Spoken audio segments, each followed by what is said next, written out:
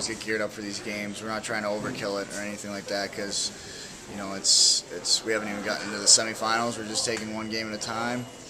That's our goal, and you know, our goal is to play in that championship game eventually at the end of the tournament. But you know, we're taking it one game at a time and one shift at a time. So, you know, obviously they're excited to play, and we always get excited to play at Canada. So it's always a battle, and it brings out the best in both teams.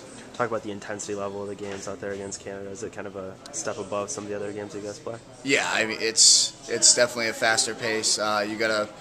You definitely have to think before you get the puck a little bit faster than the other games. Guys got to be in the right position, the right spot. You know, both teams are going to take advantages of mistakes, little mistakes all over the ice. So everyone's got to be on their A game, and I think we're ready for that. So mentally and physically. How about just the excitement level going into it? You guys got to be pretty geared up for it.